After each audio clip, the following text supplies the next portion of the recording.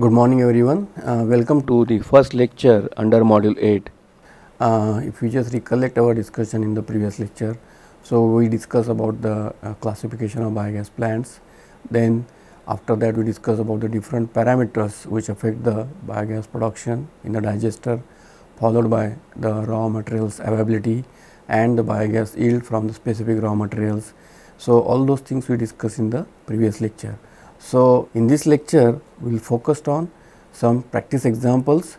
So based on the previous discussion, we will try to solve some examples in this particular lecture. Before that, some specific points which are required to practice some examples based on the biogas digestion process. So if you see here, as I said earlier, we discussed about the classification of biogas plants. So in that we discussed about the batch type of biogas plant and then the continuous type biogas plant. So in the continuous type, it is further subclassified as a floating drum and then the fixed drum type biogas plant. So followed by that, raw material and the availability and the biogas yield. So this is very important point which need to be considered before starting the designing of a digester, or you can say sizing of the digester as well, because the specific gas yield, it varies from feedstock to feedstock. So as a result, if you see the particular slide, there we have tabulated certain different kinds of feedstock and their specific biogas yield. So there are mainly three types of feedstock which are generally being used for the biodigestion purpose. So first is animal waste based resources, followed by the land based resources and then the water based resources.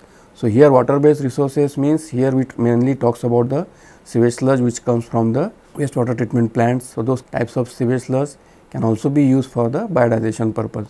So for a specific reason, the most widely used feedstock for the biodigestion purpose are also shown here in the table. So if you just see the list, so among the list, the first one is talks about the cow dung, that is nothing but called as a cow manure also, or the cow waste, which is normally being used for the biodigestion purpose, and it is called as a gobar gas also. So if you see the production rate as well as the gas yield, that is nothing but the biogas yield from this particular source is around this much, and this talks about in terms of meter cube per kg of dry matter. Similarly, if you talk about the second, third example also, these all waste which are coming from the animal waste category. So fourth one, it mainly talks about the rice husk, which is nothing but the agriculture residue. These are also being used nowadays for the biodigestion purpose, along with some cow waste to balance the C/N ratio as well, and followed by microalgae and then the water hyacinth. But then if you see the range of gas production from this particular material, it varies. So it is mainly depends on the feedstock which is used for the biodigestion purpose. So now based on this, if you just try to estimate the volume of digester for a biogas production. So there are certain facts which need to be considered before we start estimating the volume of the particular digester. So what are those particular facts? Let us see those particular facts one by one. So in case if the feedstock is a cow waste, so as I said, if the feedstock is changing, accordingly the assumption will also change. There may not be a huge variation, but there will be a slight variation in the assumption as well. So in this case, we were mainly discussing about the cow waste as a feedstock for the biodigestion purpose.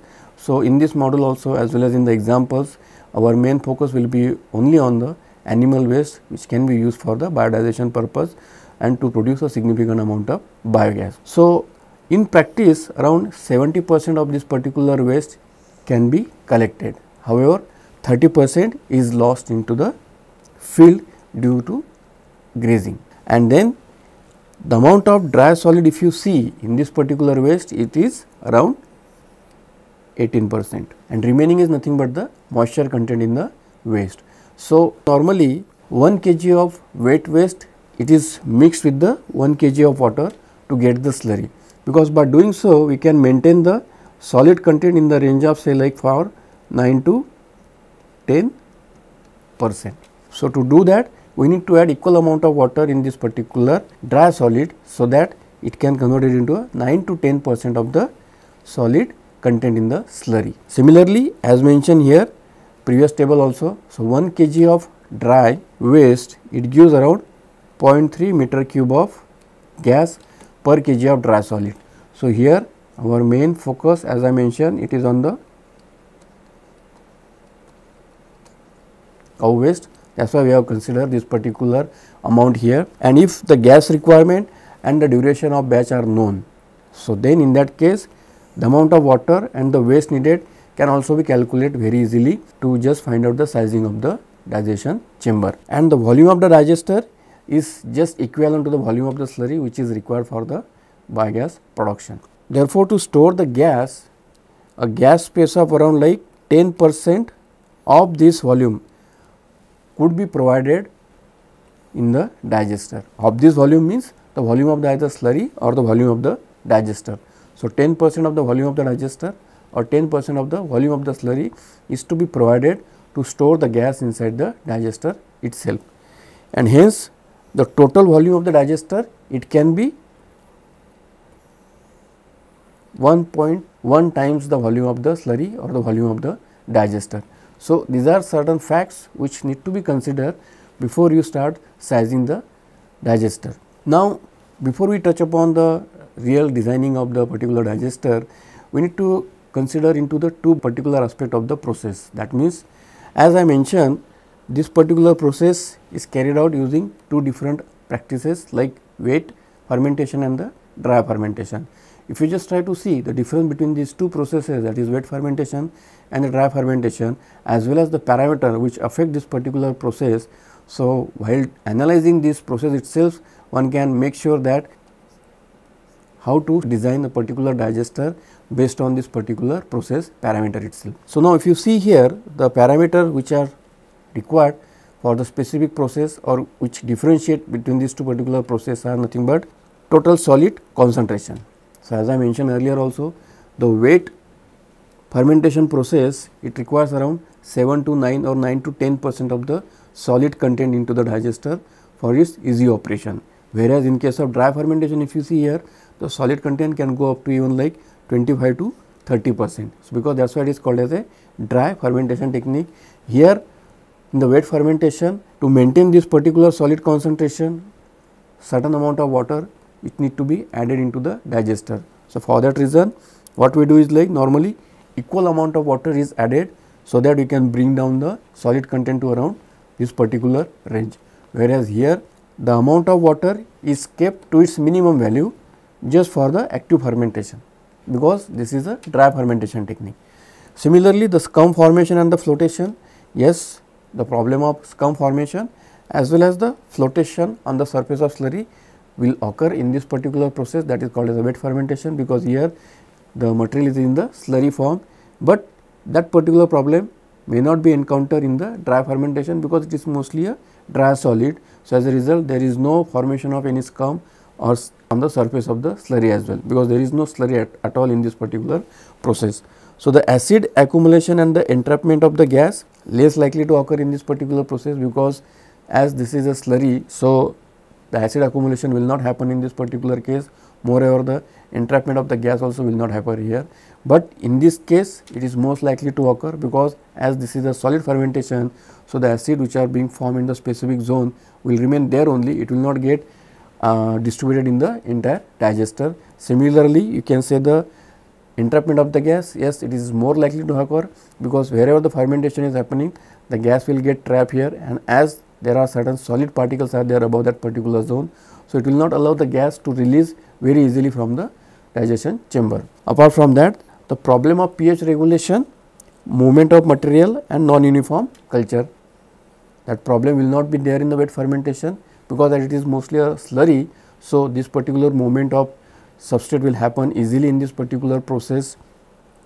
pH regulation will be very effective in this particular case, and non-uniform culture also will not happen, whereas in this particular case those problem may be encountered in the dry fermentation technique, because as once the solids are getting deposited there, so the acid formation will take place and the acid will accumulate in the specific zone only.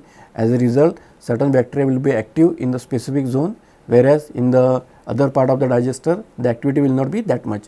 So, those kind of irregularities will be happening in the dry fermentation. So, that is the reason the wet fermentation technique is the most widely used technique for the biodigestion of the waste by designing a specific size of the digester. So, now based on all this understanding, if you just try to find out the sizing of the digester, so how to do that? So, before we start the designing of a digester, so we need to follow certain approximate rules for sizing a biogas plant, or you can say for estimating their performance. So, what are those particular rules? See, for example, if the energy available from a specific digester, if you need to calculate, it can be calculated in terms of like this efficiency of the combustion process, or maybe the efficiency of the burning process also, then heat of combustion of a volume of a gas, and then Vb is the volume of a biogas which is being used. If you just multiply this quantity, so you can easily get the energy which is available from the biogas digester. That means the specifically biogas which is coming out from the digester. So, this is in terms of the biogas, means here we are not talking about the exact composition which is there in the biogas. Whatever the biogas which is coming out from the digester, which is directly being used for the combustion purposes or for burning purposes, and based on that the energy available from the particular gas has been calculated. But now what happens in this case is, since biogas is mainly consist of the methane and the CO2. So, due to this what happens is like some amount of heat of combustion of the methane, it goes waste in the heating of CO2 in the biogas. So, as a result what happens is like that amount of energy is not available, or in the other sense, if I would say the net effect of the energy, it is getting decreased because of the some amount of loss of energy in the heating of CO2 only. So, on those particular aspect, if you just try to find out the net energy from the specific gas, then it can be calculated in the terms of, again it is the efficiency of the combustion process, then the this Qm, it indicates the heat of combustion of only the methane, because here if you see, this is heat of combustion of the biogas, that is why we have specified it as a Qb. But when Q suffix m if it is mentioned, then it is nothing but the heat of combustion of the methane, and then this factor represent here the fraction of methane in the biogas, because as the fraction of methane, it may vary from feedstock to the feedstock. So, accordingly this particular fraction will also vary in the calculation, and then followed by the volume of a biogas. So, this is also the same amount which is represented in the previous equation also, but these three terms, out of this the efficiency also is going to remain same. Only these two terms are nothing but talks about the methane and its combustion and the presence of methane in the specific composition of the biogas. So, with the help of that we can calculate the net energy which is available from the combustion of the specific gas. So, once we have this particular, that is why I mentioned like Qm is the heat of combustion of the methane, which is normally in the range of this. You may find certain other values also in the literature, maybe up to like 32 or something like that. So, there are certain representation changes, it all depends on the combustion of methane with CO2 or without CO2. So, this is the value which is we have referred in this particular designing purposes, and the Fm is nothing but the fraction of methane in the biogas. It is also varying between 50 to 70% as I mentioned. So, once this will vary, accordingly the above value will also vary in the combustion process. So, 50 to 70 we have considered this as a range. So, whenever we will be solving any specific example, there will specifically mention the Fm value. So, accordingly you can calculate the energy content in the specific gas. So, the volume of the biogas can be calculated in the very simple way using this particular equation, where this C is the biogas yield per unit dry mass of a whole input. So, it is in this particular range.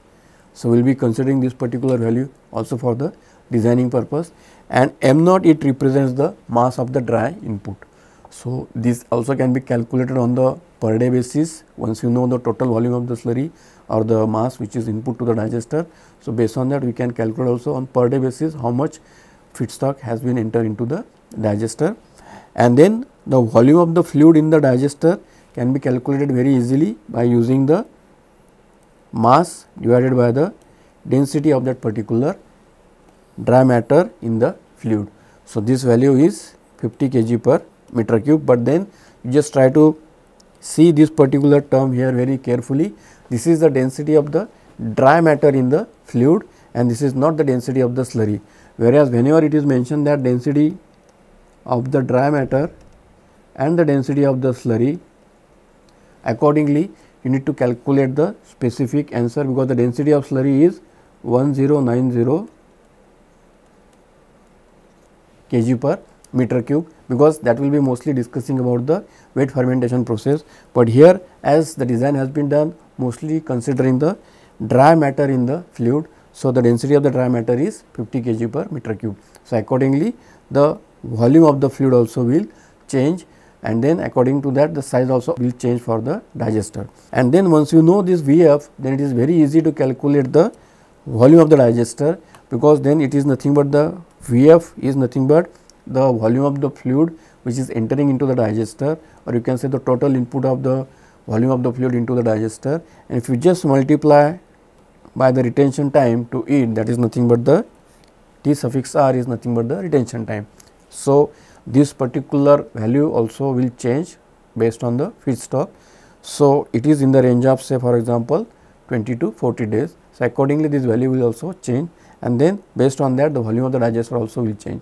For example, if I consider here the retention time is 20 days, so accordingly this volume will change. But if I make it 30 days, so obviously there will be a slight variation in the biodigester sizing.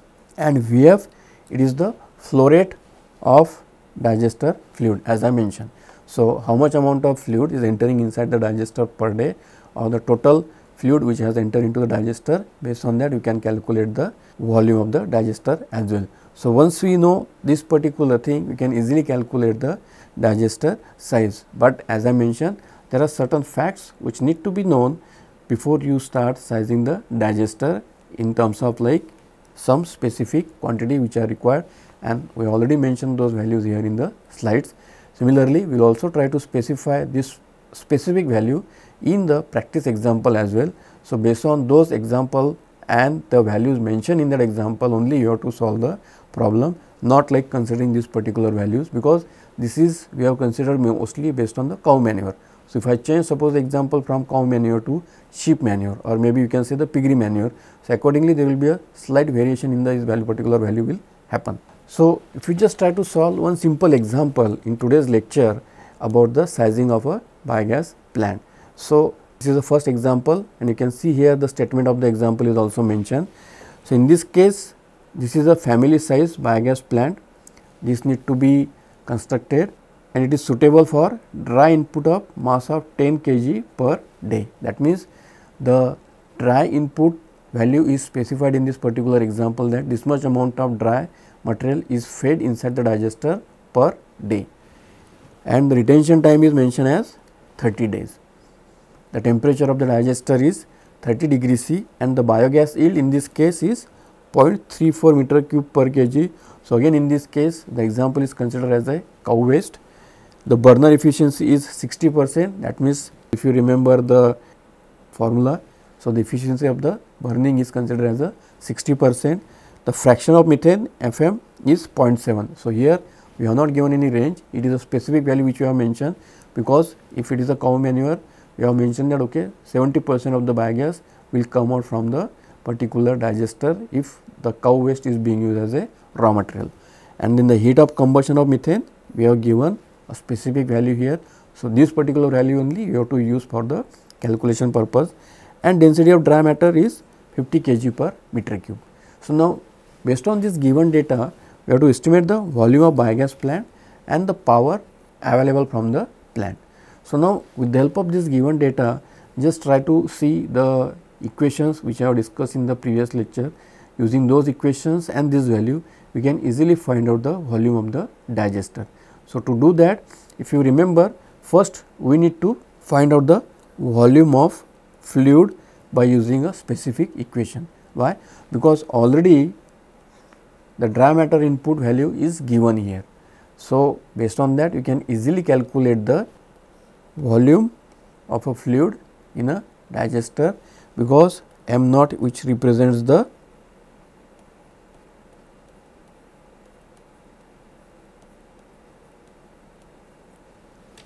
dry mass input into the digester, and here this particular value it represents the density of the dry matter. So, as I mentioned here the density of dry matter is already given.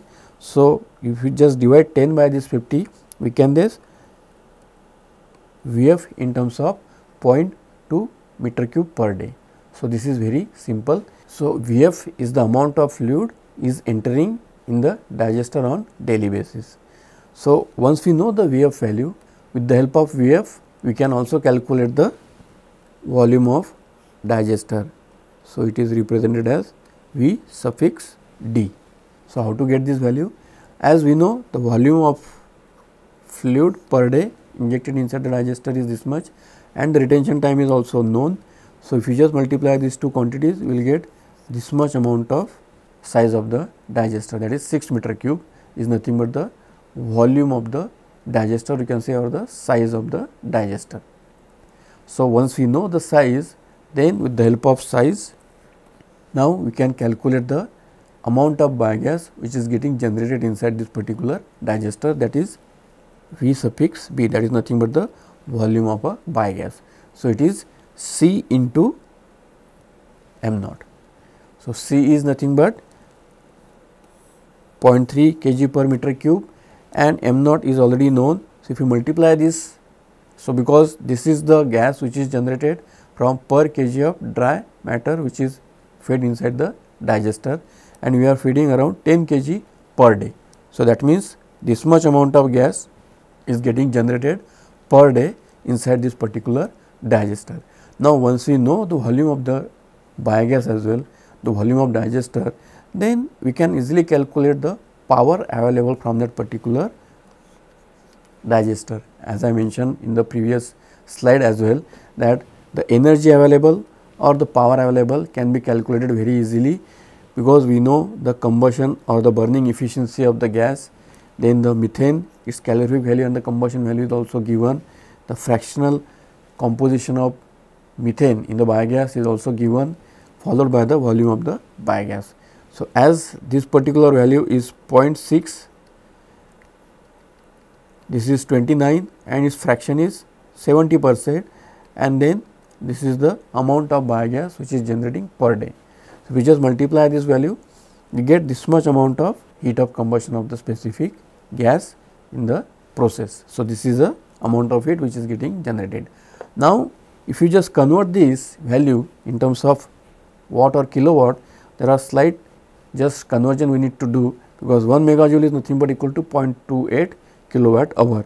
So, that is why we have just converted this value here in terms of kilowatt hour per day, and then if you again convert this into a watt, so simply you just divide this per day basis value to a hour basis value, and you will get the value in terms of 482.4 watt. This is the continuous thermal power which will be available from this particular digester.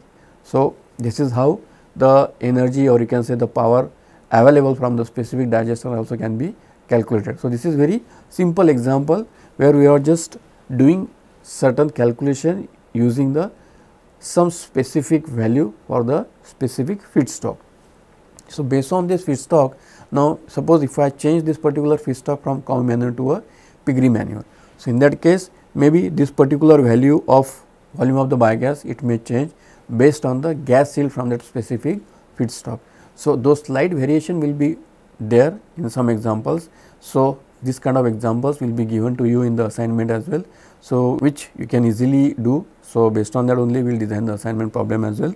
So, this is how is about the sizing of the digester. Now, if I just take another example which is just opposite to the one which we have discussed earlier. Why? Because the earlier example, in that case we mostly discuss about the density of the dry matter which is input to the digester. So, here we will just try to have slight deviation in the specific example. So, the statement of the problem here, if you see, it is a community type biogas plant which is to be designed for the cooking and the lighting need of a village which is consisting of around like 50 families, and the quantity of waste which is fed to the digester, it is also given here, it is now 850 kg. So, this is the quantity which is, again the example if you see here, it is the cow waste which you have considered, and then the retention time here is 35 days. Now, the density of the slurry is mentioned here instead of the density of the dry matter. So, in this case now the process is carried out in terms of the wet fermentation technique, and the calculation need to be done to find out the minimum working volume of a digester, and also calculate the actual volume of digester, which should be 10% more to provide certain head space to store the gas inside the digester, as we already discussed before. And considering this actual volume, calculate the height and diameter of the digester. This is very easy example. Here also the most of the data is given.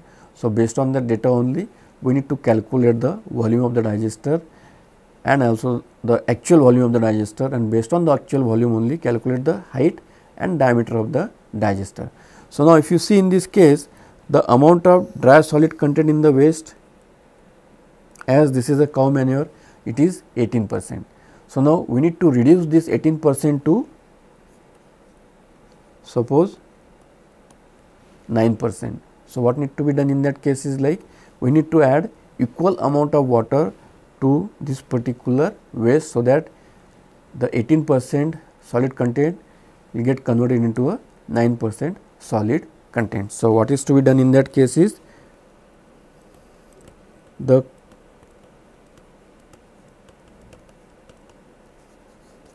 quantity of waste which is fed to the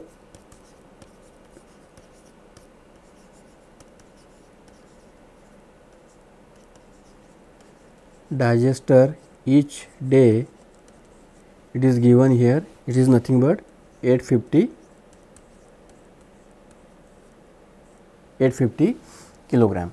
So, now as this is the quantity of waste which is fed inside the digester, so in this 850 there is a 18% of the solid content, or you can say the dry solid content is 18%. So, you have to bring down this 18% to a 9% value. So, what need to be done in that case is like, so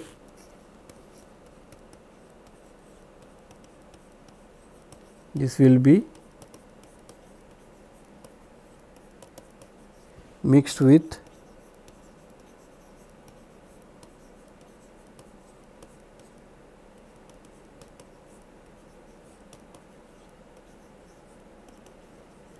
equal quantity of water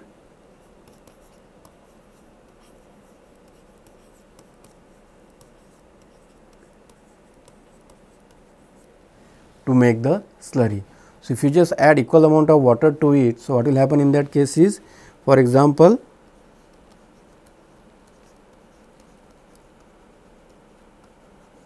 the volume of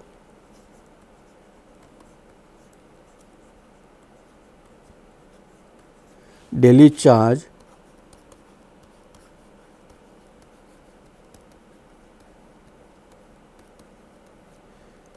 to the digester is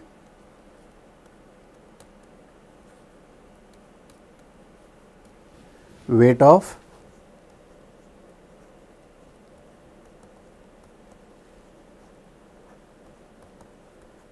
waste plus water divided by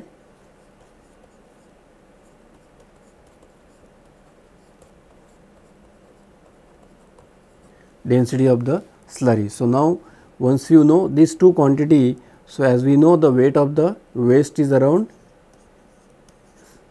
850, and if you add equal amount of water, that is around 850 again, and if you just divide it by the density of the slurry, that is 1090. So, what happen in that case is like, suppose if you divide it, now in this case here it is the density of slurry and it is not the density of the dry matter content, that need to be understood very carefully.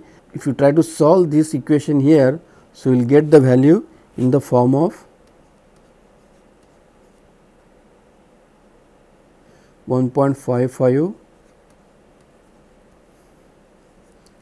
because this is in the kg per meter cube, whereas this is kg per day.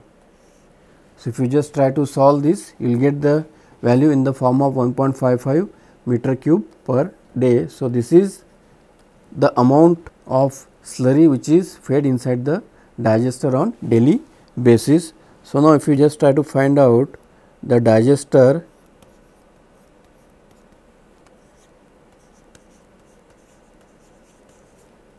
volume. So, this is the amount of slurry which is fed inside the digester on daily basis, and here the retention time is given as 35 days. So, if you just multiply this, you will get the value in the form of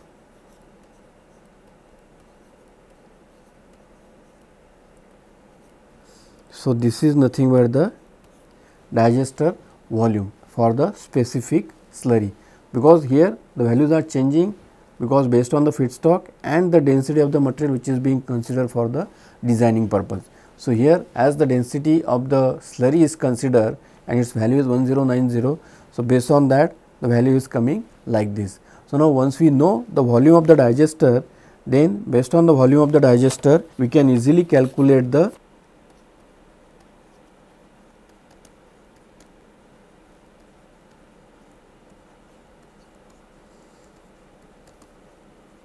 minimum working volume and the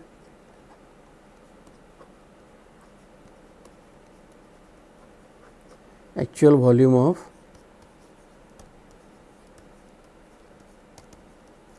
digester. So, as the minimum working volume that we already calculated in the previous slide, that is 54.25. So, now the actual volume is nothing but what? It will be just 10% of this minimum volume. So, that is considered as the minimum volume, and to accumulate the 10% of the volume of the gas. So, that is the reason we are considering it is like 1.1 times the volume of the digester. So, it is 1.1 times the minimum working volume of the digester. So, if you just calculate this value, it comes around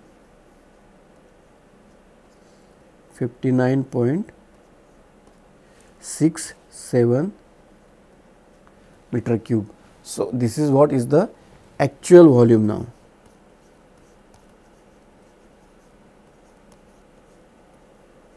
Actual volume of the digester, actual volume of the digester. So, now based on this particular volume, if you just try to find out the height and diameter of the digestion chamber, that can be also carried out very easily. So, now consider the digester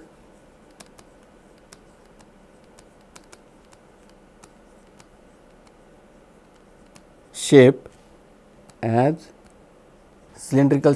So, based on this,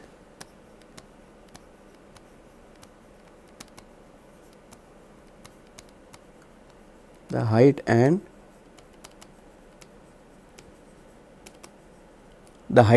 diameter ratio. So, this is we can represent as D, and here we can represent height as H. So, this particular ratio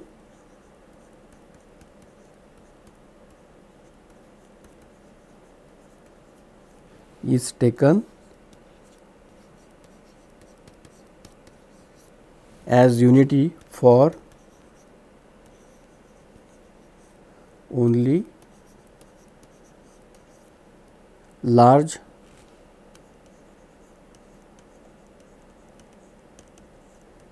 capacity plant. So, as this is unity, so here we can say that H is equal to D. So, now once we know the actual volume of the digester, so volume equal to, so if we are considering this as a cylindrical shape, so the height and diameter ratio is considered as a unity in that case when the large capacity plant is to be designed. So, in that case, if H is equal to D, as we know the volume of the digester, so simply we can calculate it based on the pi by 4, this is area into height of the digester. So, now once we know the volume, because the volume is known, so d is equal to h. So, h cubed equal to